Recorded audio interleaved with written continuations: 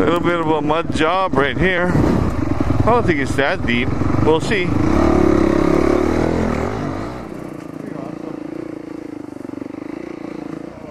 Amazing, you know. I guess way up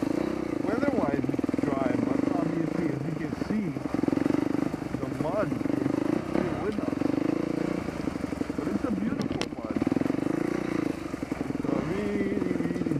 raining a bit, but down here it's weather-wise it's dry, but obviously as you can see, the mud is still with us.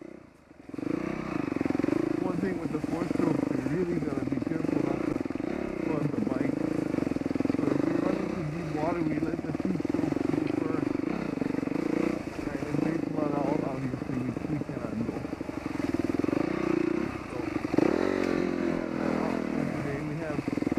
So this weather is no problem. It's really traction, maxing traction is what I'm getting. As you can see, whoa! One thing with the 4-strokes, you really gotta be careful not to flood the bike. So if we run into deep water, we let the 2-strokes go first. And if they flood out, obviously we cannot go. So today we have 3 2-strokes and 2 Here we go, we got some water over here. Pretty awesome.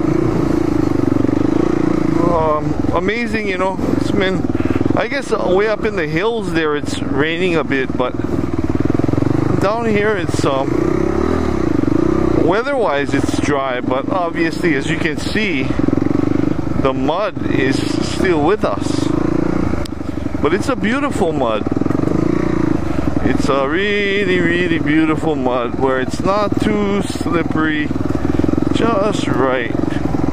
Just the right amount, and I've got my tires really like about 6 in the front, 3 in the rear. So this weather is no problem. It's really traction, maxing traction is what I'm getting.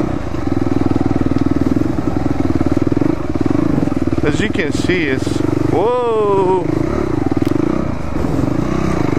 It's one thing with the 4-strokes, we really gotta be careful not to flood the bikes. So if we run into deep water, we let the 2-strokes go first. And if they flood out, obviously we cannot go. So at least we have that option today. We have 3 2-strokes and 2 4-strokes. Oh, this looks really nice right here.